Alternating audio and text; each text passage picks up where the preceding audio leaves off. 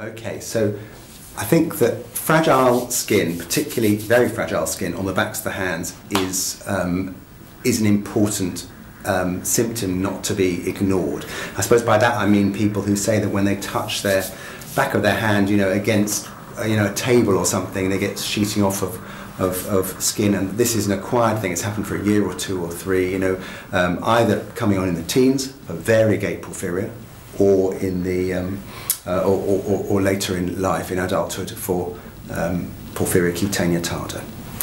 And making those diagnoses is important, not just because it's unpleasant to have skin shooting off, but because there are really important genetic and general health issues to be missed if you miss the diagnosis. So it's an important diagnosis to make, and the patient may well not complain of photosensitivity, just all this fragility and blistering.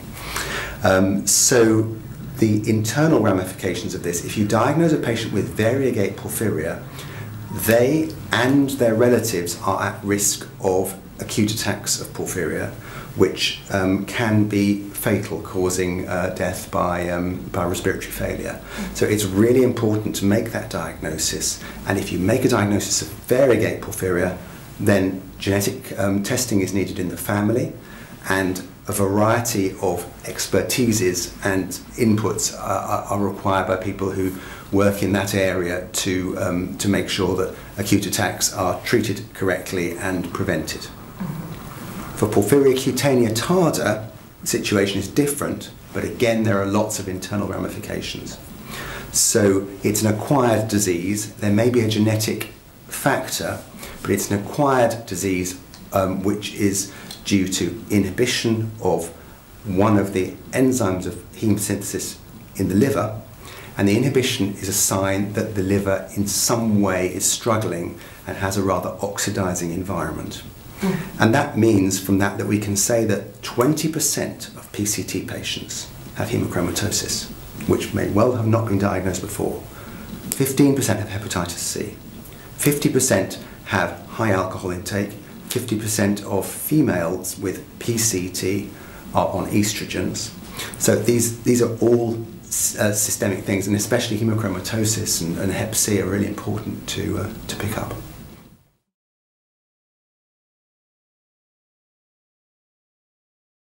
Right, so for porphyria cutanea tarda, there is a definitive treatment, and it's really unique among the porphyrias for that.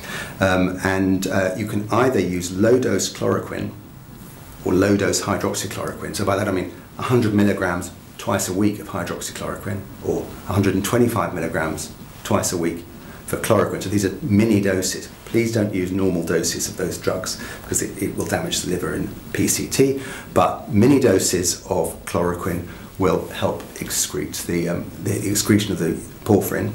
For patients either where chloroquine, hydroxychloroquine don't work, or where there's hemochromatosis that needs to be treated by venesection, venesection will be effective as a treatment, and it works by iron depleting the liver, and it will work even in patients who do not have hemochromatosis or iron overload.